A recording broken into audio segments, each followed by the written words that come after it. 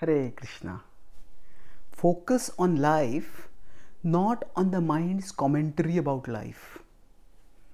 Suppose a cricket match is going on in which the player is here, the spectators are here, and a commentator is in between.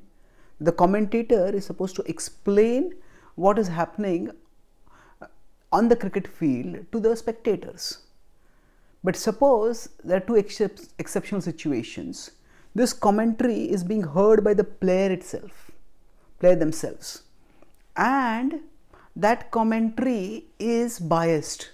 The player is batting very well, leading the batting team in a good recovery after a collapse, but the batsman's performance is given a negative spin by the commentator, who keeps saying, "Oh, that was just a lucky shot.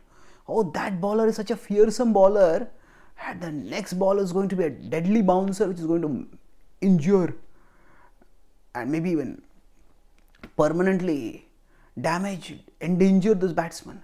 Now, if the batsman keeps hearing the commentary, then the batsman will become discombobulated, discouraged, and the batsman may play a loose shot that will end the innings.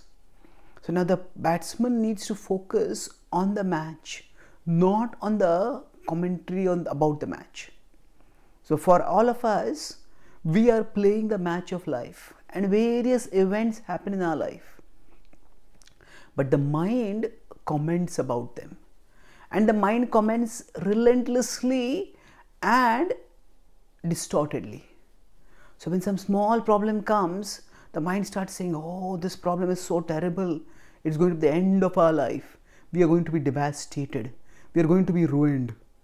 And when we hear this, we feel so disheartened. We keep hearing the mind's commentary, and sometimes we make a small problem gigantic by listening to the mind's commentary.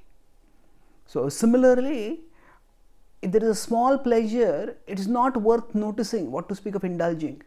But because the mind comments about it being so irresistible, that we give in to it and distract ourselves from something important.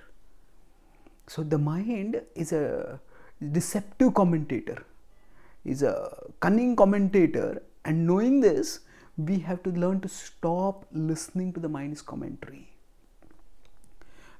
Instead, we have to turn towards Krishna and learn from him about the nature of life and about the best way to live our lives. So when we study the Bhagavad-Gītā, nourish our intelligence and take our guidance from the Gita, then when the mind starts giving its distorted commentary, we can turn a deaf ear towards it, focus on the wisdom that Krishna has given, and focus on dealing with life as it is. The Bhagavad-Gītā in the 6th chapter says in the 7th verse, "Jitātmanah prashantasya paramatma samahitah shitoshna sukha dukkheshu tathamanapamanaya." So, paramatma samahitah, that once we have reached the Supreme Soul, Paramatma, Krishna, once we connect with Krishna through devotion, through receptive hearing, then Jitātmanah prashantasya, we win the mind, we win in the battle over the mind, we become peaceful.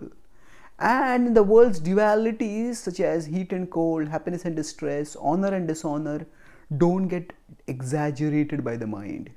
And then we can move forwards purposefully towards dealing with life as it is encountered by us and serving Krishna confidently and effectively.